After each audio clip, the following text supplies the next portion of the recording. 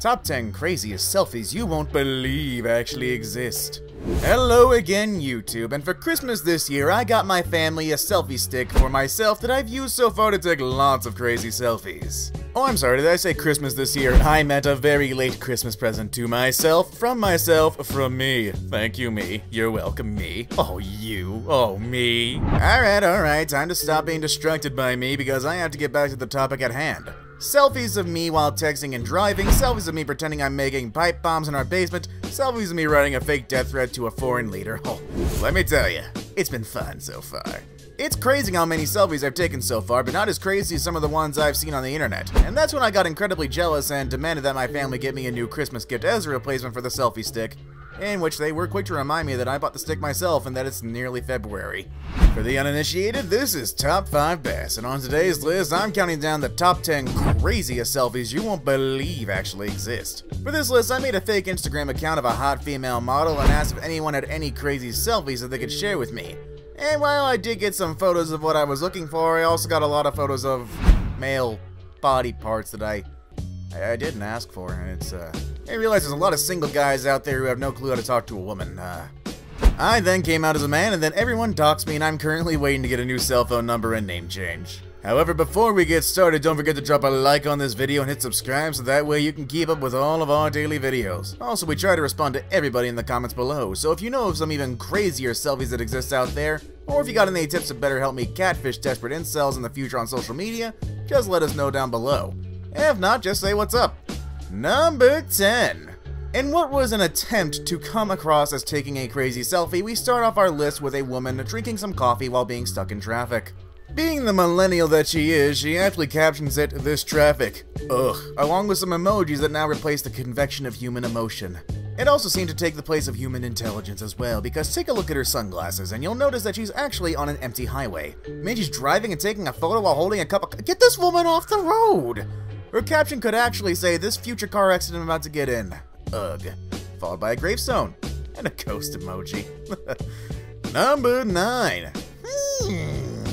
Okay, so you're at a Trump rally. You see the man walking towards you, and in that moment you whip out your smartphone, turn on the camera, and you manage to take a photo of you and Trump looking drunk. Okay, seriously, this looks like a photo that I'd expect to see in some crappy spin-off of the Hangover movies. Okay, first off, the guy who took the selfie seriously looks like he's about 14 shots deep. He's not even remotely making eye contact with Donnie whatsoever. Then you have Trump, who looks like he's in the middle of some drunken tirade about God knows what, and then boom, you have the worst selfie photo of you ever meeting the 45th President of the United States of America. Like, how did this guy flag Trump down? Hey Trump! I saw you in Simpsons. I love you in Simpsons. I played your game. Yeah, nobody else remembered. You have a game. Also, you sold steaks. They weren't that good. I love the steaks anyway. Come take a picture with me. I mean, given how chaotic this photo looks in the background, I wouldn't put it past him. The dude looks like he just ran up and snapped it, and maybe he should get his eyes checked because I have no idea what he was looking at when he snapped this selfie. Also, why does Trump's eyes look like he just got out of a hot box? Number 8. Well, okay then. See, the beauty of the smartphone is the screen built into it, so you can see what your photo looks like right then and there after you take it. Heck, you can even flip the camera around and look directly into the screen so you know what photo you're about to take. So, how come the girls in this photo never bothered to do any of that when they took this mirror selfie and uploaded it online for everyone to see a mother changing her kid's diaper in the background? Yeah, you know what, even if their phone didn't have a screen or if they forgot to look, they're literally standing in front of a mirror which is reflecting everything going on around them. You mean to tell me that they didn't see the baby changing station going on right in front of them before deciding, oh hey, let's take a photo right here and now? Kids are stupid, just like mine. They like to take photos of me screaming at my wife and then say they'll call the police and show them. Speaking of taking selfies in a public restroom with kids in them, number 7. Leave it to a crying child to ruin everything. In this case, number 7 on our list here, we have a beautiful girl attempting to take a photo of herself in this public bathroom mirror. Why is it always the public bathroom with you people? I mean, it's only for it to be interrupted by a mother in the middle of punishing her screaming child with her sandal. Okay, first off, you took off your sandal to beat your kid with it in a public restroom, lady. That means your bare foot is standing on the floor of a bathroom that literally dozens of people go in each day and probably don't wait to get to the urinals.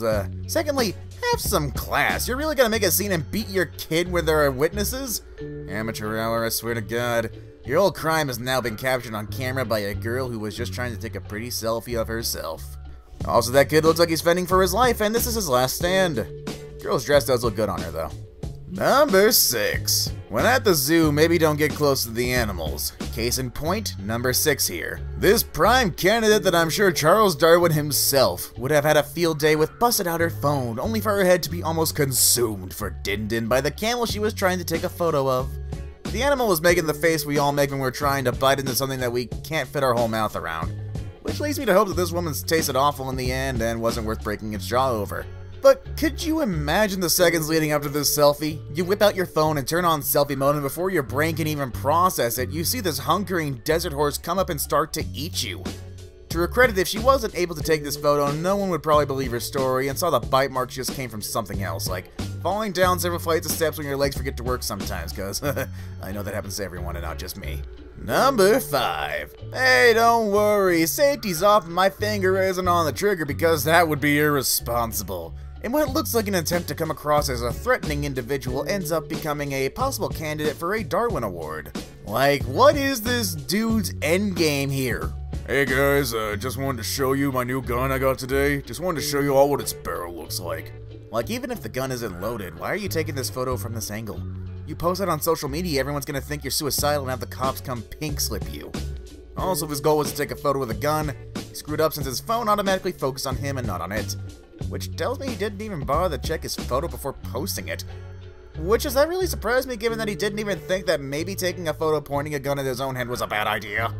Number 4.